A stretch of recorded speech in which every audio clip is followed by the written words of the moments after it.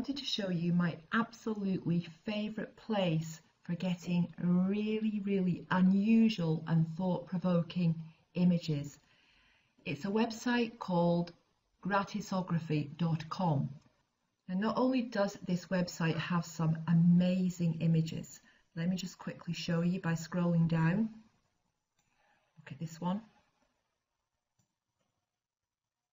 This one, I'm not sure what's going on. This one.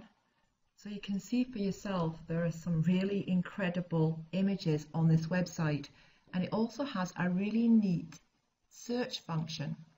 They call it the magic auto search. So these are the different categories: animals, nature, objects, people, urban and whimsical.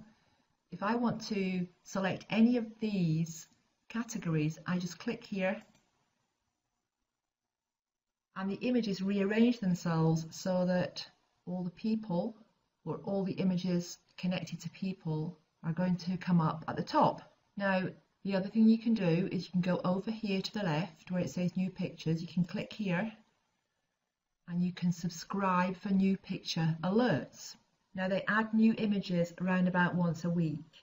And because these images are so good, I do recommend that you do subscribe over here so that you don't forget to come back here when there's new images added. Now, to download any image, you simply click anywhere on the image. There's a little icon down here, a download icon, but if you click anywhere at all on the image, it's going to download to your computer. So that's gratisography.com, and as I say, my favourite place for finding really unusual images.